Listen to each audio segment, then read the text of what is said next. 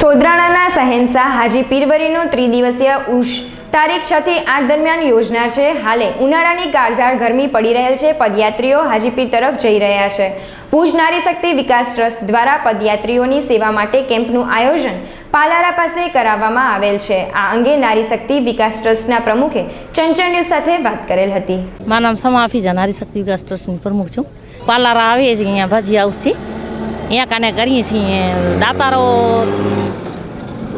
અમને દીધું છે તો અમે કરીએ છીએ સેવા। અમારા સંસ્થામાં આપ્યા છે દાતારે રોશનબેન કુરેશી, એ હર હંમેશા અમને આપે છે ને જ્યારે પ્રોગ્રામ હોય છે ત્યારે હાજરી પણ દે છે ને હર હંમેશા આપે છે।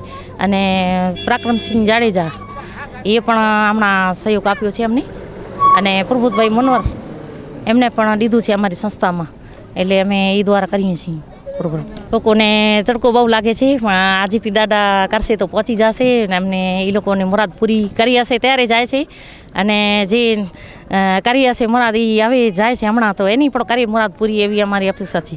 મારું નામ રોશનબેન ગાફુર ખુરેશી, પાલારા જેલ બાજુમાં ભજીયા છે બાજુમાં। દરવારે એવી સેવા કરું છું, હાજીપીરમાં પણ સેવા કરું છું।